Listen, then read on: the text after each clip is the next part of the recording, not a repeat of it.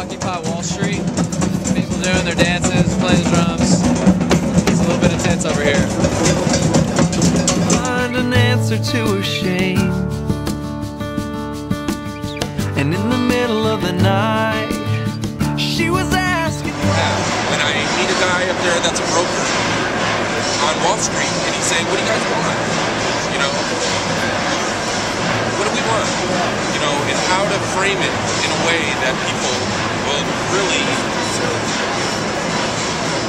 get it in their heart and in their mind and in their broken down, left for dead 6 feet down. I'm the only one that can help now. I know your doubt, I know your shame. I've seen you in your deepest pain. All you do, I think, is important is that we have something that I think everybody in the park agrees to. That's important to identify these things. What does everybody agree to? And I'm not 100% sure I'm right about this, but it appears to me that everybody agrees that income distribution is simply unjust. I don't know that anybody disagrees with that. But what's interesting about that is that you will find plenty of people that are very hostile to the Occupy movement that believe the same thing.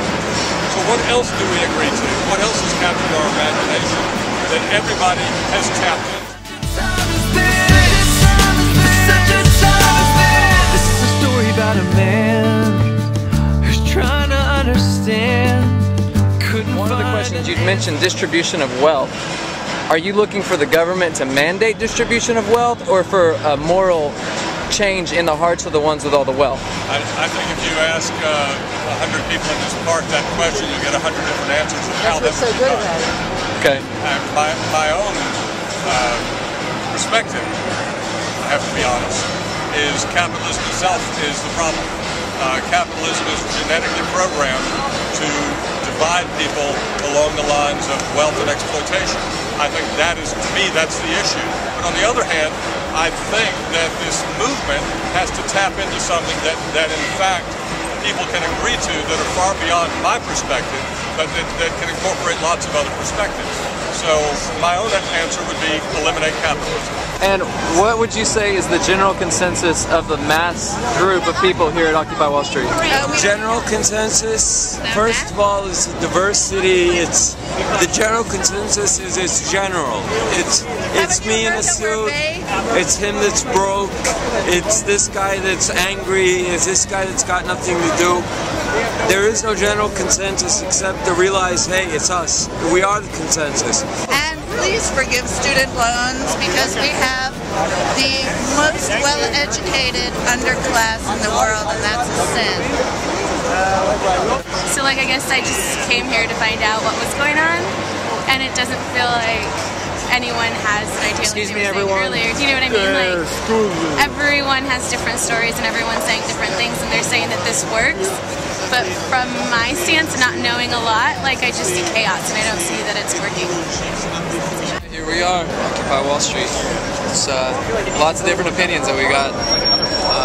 Some conflicting, some are in line with the others, but a bunch of different opinions. So we'll try to get a few more interviews and let you decide. Yeah, he made you, he called you. As soon as you mention higher taxes on the rich, they scream class war. They should watch it. If they keep that up, they might get a class war. Such a time as this. Such a time as this. Politicians, they should rely on their votes and the people, your vote, my vote, her vote. Not about how much money you have, not about how much money your corporation has. It should influence policy or anything else. It should be a people, we the people. That you got to live.